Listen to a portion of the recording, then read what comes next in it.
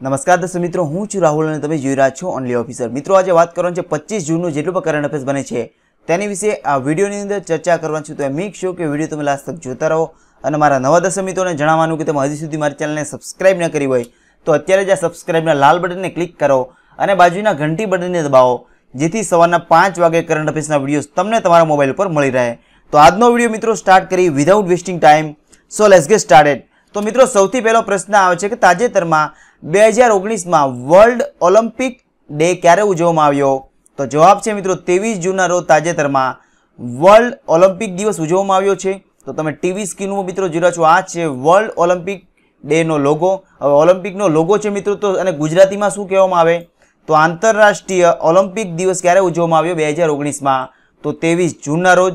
અને world Olympic દિવસ ઉજવવાની શરૂઆત ક્યારથી થઈ છે એ યાદ રાખો. તો શરૂઆત થઈ છે 23 જૂન 1948ના રોજ. સૌપ્રથમવાર વર્લ્ડ ઓલિમ્પિક દિવસ ઉજવાયો હતો.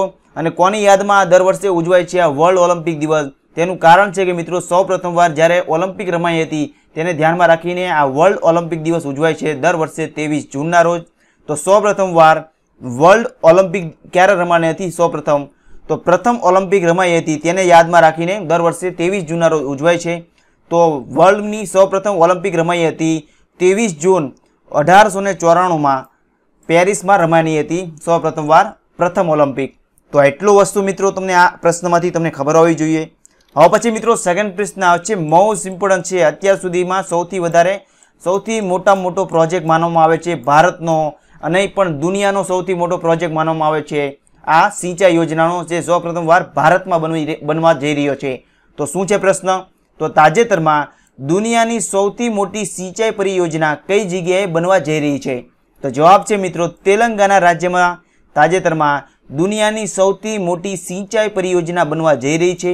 હવે મિત્રો, આ સિંચાઈ પરિયોજના છે, તો આ સિંચાઈ પરિયોજના જે બનવા જઈ રહી છે દુનિયાની સૌથી મોટી આપણા ભારતના તેલંગાણા રાજ્યમાં. તો આ સિંચાઈ પરિયોજનાનું નામ શું છે? જે પ્રોજેક્ટ બનવા જઈ રહ્યો છે તે પ્રોજેક્ટનું નામ શું છે?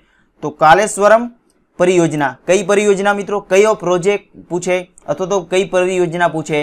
તો કાલેશ્વરમ પરિયોજના દુનિયાની સૌથી મોટી સિંચાઈ પરિયોજના છે જે તેલંગાણામાં બનવા જઈ રહી છે. કેટલો ખર્ચ થશે ટોટલ આ સિંચાઈ પરિયોજના બનવામાં? તો 80,000 કરોડનો ખર્ચ સાથે દુનિયાની સૌથી મોટી પરિયોજના સિંચાઈ પરિયોજના માનવામાં આવે છે તાજેતરમાં, અને એ આપણા ભારતમાં બનવા જઈ રહી છે. આ સિંચાઈ પરિયોજનાથી લાભ શું થશે? તો આના લાભથી આ સિંચાઈ યોજના બનવાથી એક વર્ષમાં 2 પાક લઈ શકાશે અને 45 લાખ એકર જમીનને સિંચાઈ માટેનું શુદ્ધ પાણી મળી શકશે, સુવિધાવાળું પૂરી પાડી શકશે આ સિંચાઈ પરિયોજના મિત્રો. હવે આ પરિયોજનાનું નામ શું છે એ શોર્ટમાં તમને એક્ઝામ રેડેડ પૂછી લે કે KLIP નું ફૂલ ફોર્મ શું છે?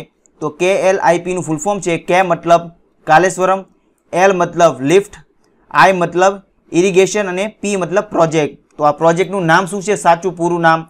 તો કાલેશ્વરમ લિફ્ટ ઇરિગેશન પ્રોજેક્ટ તાજેતરમાં બનવા જઈ રહ્યું છે. આ સૌથી મોટો સિંચાઈ યોજના બનવા જઈ રહી છે આપણા ભારતના તેલંગાણા રાજ્યમાં. તો એટલું વસ્તુ મિત્રો તમને આ પ્રશ્નમાંથી તમને ખબર હોવી જોઈએ. હવે આ તેલંગાણા રાજ્યમાં બનવા જઈ રહ્યું છે, તો સૌથી પહેલા ભારતના મેપમાં જોઈ લઈએ કે તેલંગાણા રાજ્ય કઈ જગ્યાએ છે. તો આ રહ્યો ભારતનો મેપ. તેલંગાણા કઈ જગ્યાએ છે? તો આ રહ્યું તેલંગાણા. તેલંગાણાની કેપિટલ શું છે? તો હૈદરાબાદ તેની કેપિટલ છે. તાજેતરમાં મુખ્યમંત્રી કોણ છે? ચીફ મિનિસ્ટર કોણ છે તેલંગાણાના? તો કે ચંદ્રશેખર રાવ તાજેતરમાં મુખ્યમંત્રી છે. રાજ્યપાલ કોણ છે તેલંગાણાના? તો ESL નરસિંહા તાજેતરમાં તેલંગાણા રાજ્યના રાજ્યપાલ છે મિત્રો. તો એટલું વસ્તુ તમને આ પ્રશ્નમાંથી મિત્રો તમને ખબર હોવી જોઈએ. હવે પછી મિત્રો સેકન્ડ પ્રશ્ન આવે છે કે તાજેતરમાં ઇન્ડિયન એરફોર્સ દ્વારા બાલાકોટ એર સ્ટ્રાઇકનો જે કોડ બહાર પડ્યો છે, તાજેતરમાં જે પાકિસ્તાનમાં જે એર સ્ટ્રાઇક થઈ હતી ભારતના નૌજવાન દ્વારા અથવા તો ઇન્ડિયન એરફોર્સ દ્વારા જે એર સ્ટ્રાઇક કરવામાં આવી હતી પાકિસ્તાનના બાલાકોટમાં, તેમાં એક કોડ રાખવામાં આવ્યો હતો ભારત તરફથી. તે કોડ તાજેતરમાં ઇન્ડિયન એરફોર્સ દ્વારા આપણા પ્રમુખ દ્વારા બિરેન્દ્રસિંહ ધનોઆ દ્વારા તાજેતરમાં બહાર પાડવામાં આવ્યો છે કે તેનું એર સ્ટ્રાઇક કરવામાં આવી હતી. તેનો કોડ શું રાખવામાં આવ્યો હતો ઇન્ડિયા દ્વારા? તો ઓપરેશન બંદર, જે બાલાકોટમાં જે ઓપરેશન થયું હતું એરફોર્સ દ્વારા, તેમાં ભારતનો આ કોડ હતો ઓપરેશન બંદર ઇન્ડિયન એરફોર્સ દ્વારા. અને બાલાકોટનું જે એર સ્ટ્રાઇક થઈ છે તે કઈ તારીખે થઈ હતી મિત્રો? તો 26 ફેબ્રુઆરીના રોજ આ બાલાકોટમાં જે એર સ્ટ્રાઇક થઈ હતી તે 26 ફેબ્રુઆરીના રોજ થઈ હતી. અને આ પુલવામા અટેકના વિરોધમાં તાજેતરમાં જે આપણા ભારતના એરફોર્સ દ્વારા આ હુમલો કરવામાં આવ્યો હતો બાલાકોટના એર સ્ટ્રાઇક કરીને મિત્રો, અને 40 જેટલા જવાનો આપણા મરી ગયા હતા અથવા તો શહીદ થઈ ગયા હતા આ પુલવામા હુમલામાં મિત્રો. હવે ઇન્ડિયન એરફોર્સ દ્વારા તાજેતરમાં આ કોડ જાહેર કરવામાં આવ્યો છે. તે કોડનું નામ છે ઓપરેશન બંદર. હવે ઇન્ડિયન એરફોર્સ છે તો સૌથી પહેલાં ઇન્ડિયન એરફોર્સનો લોગો જોઈ લઈએ. તો તમે ટીવી સ્ક્રીન ઉપર મિત્રો જોઈ રહ્યા છો, આ છે ઇન્ડિયન એરફોર્સનો લોગો. હવે ઇન્ડિયન એરફોર્સ છે તો ઇન્ડિયન એરફોર્સ છે તો ઇન્ડિયન એરફોર્સની સ્થાપના ક્યારે થયેલી? તો 8 ઓક્ટોબર 1932ના રોજ ઇન્ડિયન એરફોર્સની સ્થાપના થયેલી છે. ઇન્ડિયન એરફોર્સનું હેડક્વાર્ટર કઈ જગ્યાએ છે? તો ન્યૂ દિલ્હીમાં તેનું હેડક્વાર્ટર છે. અને તાજેતરમાં પ્રમુખ કોણ છે યાદ રાખો, ઘણીવાર કોમ્પિટિટિવ એક્ઝામમાં મિત્રો પૂછી લે, સ્થળ સેનાના, વાયુ સેનાના પૂછી લે. તો ઇન્ડિયન એરફોર્સના તાજેતરમાં પ્રમુખ કોણ છે? તો બિરેન્દ્રસિંહ ધનોવા. અને જે પ્રમુખ હોય છે ઇન્ડિયન એરફોર્સના તેને કયા નામથી ઓળખાય છે? તો એર ચીફ માર્શલ. શું મિત્રો? એર ચીફ માર્શલ તરીકે ઓળખાય છે ઇન્ડિયન એરફોર્સના પ્રમુખને. અને તાજેતરમાં પ્રમુખ કોણ છે ઇન્ડિયન એરફોર્સના? તો બિરેન્દ્રસિંહ ધનોવા. તો એટલું વસ્તુ મિત્રો તમને આ પ્રશ્નમાંથી તમને ખબર હોવી જોઈએ. હવે પછી મિત્રો સેકન્ડ પ્રશ્ન આવે છે કે તાજેતરમાં શ્રીલંકાએ પોતાનો સૌપ્રથમ સેટેલાઇટ કઈ જગ્યાએથી લોન્ચ કર્યો છે, અથવા તો તે લોન્ચ કર્યું તે સેટેલાઇટનું નામ શું છે? તો તાજેતરમાં શ્રીલંકાએ પોતાનો સૌપ્રથમ એક સેટેલાઇટ લોન્ચ કર્યું છે. તે સેટેલાઇટનું નામ છે મિત્રો રાવણ-1 નામનો એક સેટેલાઇટ લોન્ચ કર્યો છે શ્રીલંકાએ. અને કઈ જગ્યાએથી લોન્ચ કર્યો છે? તો અમેરિકાના વર્જિનિયાથી તાજેતરમાં શ્રીલંકાએ પોતાનો સૌપ્રથમ સેટેલાઇટ લોન્ચ કર્યો છે રાવણ-1. તમે ટીવી સ્ક્રીન ઉપર મિત્રો જોઈ રહ્યા છો, આ છે શ્રીલંકાનો તાજેતરમાં સૌપ્રથમ સેટેલાઇટ રાવણ-1. તેને અમેરિકાના વર્જિનિયાથી લોન્ચ કર્યો છે. હવે મિત્રો અહીંયા શ્રીલંકાની વાત થઈ રહી છે તો સૌથી પહેલાં મેપમાં જોઈ લઈએ કે શ્રીલંકા કઈ જગ્યાએ છે. તો આ રહ્યો મેપ. શ્રીલંકા કઈ જગ્યાએ છે? તો આ રહ્યું શ્રીલંકા. શ્રીલંકાની કેપિટલ શું છે? તો શ્રી જયવર્ધનેપુરમ કોટ્ટે તાજેતરમાં કેપિટલ છે. અને લેજિસ્ટિક કેપિટલ કઈ છે? તો કોલંબો મિત્રો. ત્યારબાદ રાષ્ટ્રપતિ કોણ છે તાજેતરમાં શ્રીલંકાના? તો મૈત્રીપાલા સિરિસેના તાજેતરમાં રાષ્ટ્રપતિ છે. કેટલામાં નંબરના રાષ્ટ્રપતિ છે એ પણ મિત્રો યાદ રાખો. તો 7મા નંબરના રાષ્ટ્રપતિ છે મૈત્રીપાલા સિરિસેના શ્રીલંકાના. અને પ્રધાનમંત્રી કોણ છે? તો રાનિલ વિક્રમસિંઘે તાજેતરમાં પ્રધાનમંત્રી છે શ્રીલંકાના. અને કેટલામાં નંબરના? તો 10મા નંબરના પ્રાઇમ મિનિસ્ટર છે રાનિલ વિક્રમસિંઘે. અને કરન્સી શું છે શ્રીલંકાની મિત્રો? તો શ્રીલંકન રૂપી શ્રીલંકાની કરન્સી છે મિત્રો. તો એટલું વસ્તુ તમને આ પ્રશ્નમાંથી તમને ખબર હોવી જોઈએ. હવે પછી મિત્રો સેકન્ડ પ્રશ્ન આવે છે મોસ્ટ ઇમ્પોર્ટન્ટ જીએસટી રિલેટેડ. દર વર્ષે કોઈનો કોઈ ટોપિક પર પ્રશ્ન પૂછાય છે તો આ પ્રશ્ન જરૂરથી યાદ રાખજો. તો તાજેતરમાં જીએસટીની પરિષદની કેટલામી બેઠકનું આયોજન થયું છે? તો જવાબ છે મિત્રો 35મી બેઠકનું તાજેતરમાં જીએસટીની પરિષદનું તાજેતરમાં આયોજન થયું છે. હવે 35મી જીએસટીની બેઠકનું આયોજન થયું છે તો જીએસટી છે તો સૌથી પહેલો મિત્રો જનરલ નોલેજ રિલેટેડ પ્રશ્ન બને કે જીએસટીનું ફૂલ ફોર્મ શું છે? તો તમે ટીવી સ્ક્રીન ઉપર મિત્રો જોઈ રહ્યા છો, આ છે જીએસટીનો લોગો. અને જીએસટીનું ફૂલ ફોર્મ શું છે? તો ગુડ્સ એન્ડ સર્વિસીસ ટેક્સ. શું મિત્રો?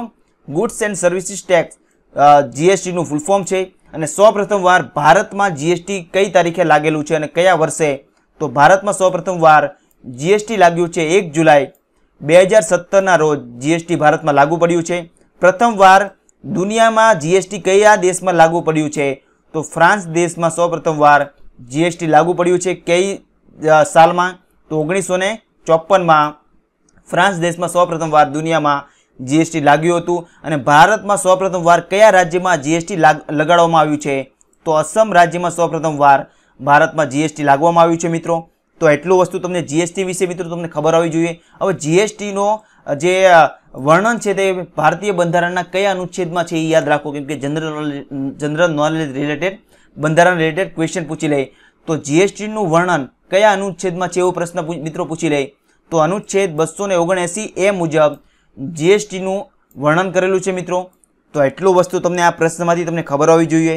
હવે પછી મિત્રો સેકન્ડ પ્રશ્ન આ છે કે તાજેતરમાં વિશ્વ ઊંટ દિવસ ક્યારે ઉજવવામાં આવ્યો?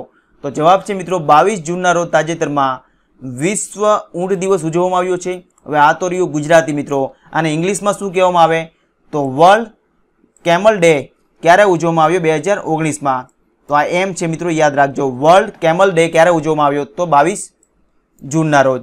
હવે મિત્રો આ વાત રહી છે ઊંટની. તો ભારત મતલબ ગુજરાતમાં કેટલા પ્રકારના ઊંટની પ્રજાતિ છે? તો ગુજરાતમાં 2 પ્રકારની પ્રજાતિ છે ઊંટની. તો કઈ કઈ? એક તો કચ્છી ઊંટ અને ખારાઈ ઊંટ. આ 2 નામની પ્રજાતિ છે કચ્છ ગુજરાતમાં મિત્રો. હવે અહીં ગુજરાતમાં વાત થઈ રહી છે તો સૌથી પહેલાં ભારતના મેપમાં જોઈ લે મિત્રો કે ગુજરાત કઈ જગ્યાએ છે. તો આ રહ્યો ભારતનો મેપ. ગુજરાત કઈ જગ્યાએ છે? તો આ રહ્યું ગુજરાત. ગુજરાતની કેપિટલ શું છે? તો ગાંધીનગર ગુજરાતની કેપિટલ છે। તાજેતરમાં મુખ્યમંત્રી કોણ છે? ચીફ મિનિસ્ટર કોણ છે? તો વિજયભાઈ રમણીકલાલ રૂપાણી। વિજયભાઈ રૂપાણીનું ફૂલ ફોર્મ જરૂરથી યાદ રાખજો। તો વિજયભાઈનું રૂપાણીનું ફૂલ ફોર્મ છે વિજયભાઈ રમણીકલાલ રૂપાણી આપણા મુખ્યમંત્રીનું ફૂલ ફોર્મ છે। અને કેટલામા નંબરના મુખ્યમંત્રી છે વિજયભાઈ રૂપાણી? તો 16મા નંબરના મુખ્યમંત્રી છે। તાજેતરમાં રાજ્યપાલ કોણ છે ગુજરાતના? તો ઓમ પ્રકાશ કોહલી। ત્યારબાદ મિત્રો એક જનરલ નોલેજ રિલેટેડ એક પ્રશ્ન પૂછી શકે કે રાજ્યસભાની સીટો કેટલી છે ગુજરાતની? તો 11। લોકસભાની કેટલી છે? તો 26। વિધાનસભાની કેટલી છે? તો 182। અને વિધાનસભાની સીટો 182 હોવાથી ગુજરાતમાં જે સરદાર વલ્લભભાઈ પટેલનું જે સ્ટેચ્યુ ઓફ યુનિટી બન્યું છે સાધુ બેટમાં જે નર્મદા જિલ્લામાં, તે આ ગુજરાતની વિધાનસભાની સીટો 182 હોવાથી તેની ઊંચાઈ પણ એટલી રાખવામાં આવી છે। અને ગુજરાતનું ક્ષેત્રફળ કેટલું છે મિત્રો? તો 1,96,024 ગુજરાતનું ક્ષેત્રફળ છે મિત્રો। તો એટલું વસ્તુ તમને જનરલ નોલેજ હોવું જોઈએ ગુજરાત રિલેટેડ, અને થોડુંક જનરલ નોલેજ થોડુંક વધારે હોવું જોઈએ ગુજરાત રિલેટેડ। તો ગુજરાતની સ્થાપના દિવસ શું છે? તો 1 મે 1960ના રોજ ગુજરાતની સ્થાપના થયેલી છે। અને ગુજરાતના તાજેતરમાં ચીફ જસ્ટિસ ઓફ ગુજરાત કોણ છે ગુજરાતના? તો અનંતકુમાર સુરેન્દ્ર રાય દવે તાજેતરમાં ચીફ જસ્ટિસ ઓફ ગુજરાત છે મિત્રો। અને ગુજરાતની જે દરિયા કિનારો કેટલો છે?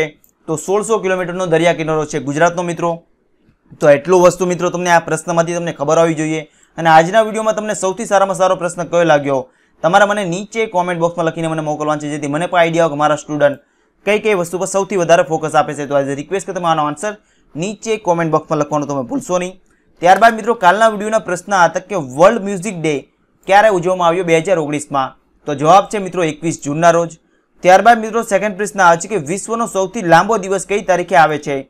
તો જવાબ છે મિત્રો 21 જૂનના રોજ। ત્યારબાદ મિત્રો સેકન્ડ પ્રશ્ન છે કે ઈવીએમનો સૌપ્રથમ વાર પૂર્ણ સ્વરૂપે કયા રાજ્યમાં ઉપયોગ કરવામાં આવ્યો હતો? તો જવાબ છે મિત્રો ગોવા રાજ્યમાં। ત્યારબાદ મિત્રો સેકન્ડ પ્રશ્ન છે કે ઈવીએમનું ફૂલ ફોર્મ શું છે? તો electronic voting machine ઈવીએમનું full form છે મિત્રો। તો ઘણા બધા સ્ટુડન્ટે આનો સાચો આન્સર આપેલો છે મિત્રો। તો થેન્ક યુ સો મચ મિત્રો, આવીને ફીડબેક કરતા રહેજો જેથી મને પણ વધારે મોટિવેશન મળે તમારી માટે નોન સ્ટોપ ડેલી બેઝ પર કરંટ અફેર્સના વિડીયોઝ તમારી માટે લાવતો રહો। તમારો કોઈ પણ ડાઉટ્સ હોય, કોઈ પણ સુઝાવ હોય અથવા તમારે કોઈ વિડીયોઝ બનાવવા માંગતા હોય તો તમારો સુઝાવ જરૂરથી મોકલજો। નેક્સ્ટ વિડીયો તે ટોપિક પર બનાવવાની કોશિશ કરી તમામ પ્રકારની ઇન્ફોર્મેશન મળી જશે મારી ચેનલ પરથી એકદમ ફ્રી। તમારે મને એક પણ રૂપિયા ચૂકવવાની જરૂર રહેશે નહીં। અને આજનો વિડીયોનો ટાર્ગેટ છે ખાલી 800 લાઇકનો। મને ખબર છે કે તમે જલ્દ સે જલ્દ 800 લાઇકનો ટાર્ગેટ પૂરો કરી દેશો। તો વિના સંકોચે અત્યારે જ એક લાઇક બટન પર ક્લિક કરો। તમારે એક લાઇક કોઈ ગુજરાતના છોકરા છોકરી સુધી આપણો વિડીયો તેના સુધી પહોંચી જશે, જેથી કોઈ જરૂરિયાતમંદ સ્ટુડન્ટની દુઆ મળી છે મિત્રો તમને એક્ઝામ રિલેટેડ। તો લાઇક કરવાનું ભૂલશો નહીં। ત્યારબાદ મિત્રો આજના વિડીયોના પ્રશ્ન છે કે પંકજ અડવાણી કઈ રમત સાથે સંકળાયેલા છે? તો ઓપ્શન છે ફૂટબોલ સાથે, બેઝબોલ સાથે, સ્નૂકર સાથે અથવા તો કબડ્ડી સાથે। ત્યારબાદ મિત્રો સેકન્ડ પ્રશ્ન આ છે કે માય લાઈફ માય મિશન કોની આત્મકથા તાજેતરમાં લોન્ચ થઈ છે? તો ઓપ્શન છે નરેન્દ્ર મોદીજીની, રાજનાથ સિંહની, અમિતાભ બચ્ચનની અને બાબા રામદેવની। ત્યારબાદ મિત્રો સેકન્ડ પ્રશ્ન આ છે કે નાસાનું હેડક્વાર્ટર કઈ જગ્યાએ છે? તો ઓપ્શન છે પેરિસ, વોશિંગ્ટન ડીસી, લંડન અને રશિયામાં। ચોથો ઓપ્શન રશિયા છે। ત્યારબાદ મિત્રો સેકન્ડ પ્રશ્ન છે કે ભારતમાં સૌપ્રથમ વાર હાથીઓ માટે કઈ જગ્યાએ ચિકિત્સાલય ખોલવામાં આવ્યું છે? ઓપ્શન નથી આપેલો, તમારે મને નીચે કોમેન્ટ બોક્સમાં આન્સર લખીને મોકલવાનું છે। જો મિત્રો તમે ડેલી બેઝ પર મારા કરંટ અફેર્સના વિડીયોઝ તમે જોતા હશો તો તમે આનો આન્સર સરળતાથી આપી શકશો। તો એઝ અ રિક્વેસ્ટ કે તમે આનો આન્સર નીચે કોમેન્ટ બોક્સમાં લખવાનું તમે ભૂલશો નહીં।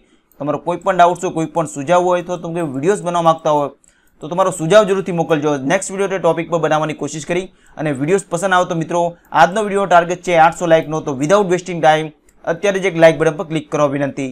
અને મારા નવા દર્શક મિત્રોને જણાવવાનું કે તમે હજી સુધી મારી ચેનલને સબસ્ક્રાઇબ ન કરી હોય તો અત્યારે જ આ સબસ્ક્રાઇબના લાલ બટનને ક્લિક કરો અને બાજુના ઘંટી બટનને દબાવો, જેથી સવારના 5 વાગે કરંટ અફેર્સના વિડીયોઝ તમને તમારા મોબાઈલ પર મળી રહે। તો બાજુના ઘંટી બટન દબાવવાનું ભૂલશો નહીં। અને આ વિડીયોઝને વોટ્સઅપ ગ્રુપ અથવા તો ફેસબુક ગ્રુપ અથવા તો ટેલિગ્રામ ગ્રુપ પર શેર ન કર્યું હોય તો અત્યારે જ મિત્રો આ વિડીયો શેર જરૂરથી કરજો, જેથી જરૂરિયાતમંદ સ્ટુડન્ટ સુધી આપણો વિડીયો તેના સુધી પહોંચી જશે, જેથી કોઈ જરૂરિયાતમંદ સ્ટુડન્ટની દુઆ મળી છે મિત્રો તમને એક્ઝામ રિલેટેડ। તો લાઇક, શેર અને સબસ્ક્રાઇબ કરવાનું ભૂલશો નહીં મિત્રો। તમારો કિંમતી સમય આપીને મારો વિડીયો જોવા માટે ધન્યવાદ। હું આશા કરું કે તમારો દિવસ આજનો ખૂબ જ સરસ જાય। તમારી આવનારી એક્ઝામ માટે best of luck and thanks for watching the video મિત્રો।